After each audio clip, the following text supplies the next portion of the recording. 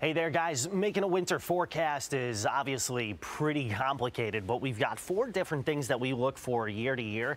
And so I've got this massive spreadsheet that tries to keep track of those 4 things. Now, before we get to that, I want to obviously just kind of provide some real talk for you that seasonal forecasting doesn't necessarily have the skill that a day-to-day forecast has, because a lot of it has to do with theory and it has to do with global patterns.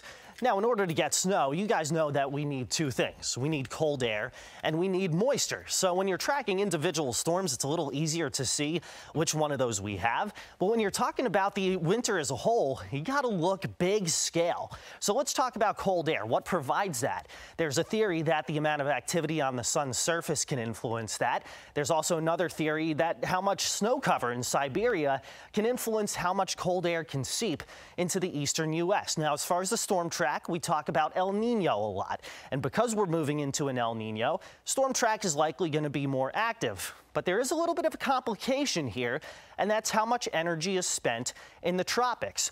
The month of October is crucial when making a winter forecast because we have to see how much snow cover there is and how many more tropical systems there will be. That's why our winter forecast is coming out in November. In studio, I'm meteorologist Chris Michaels, 10 News, working for you.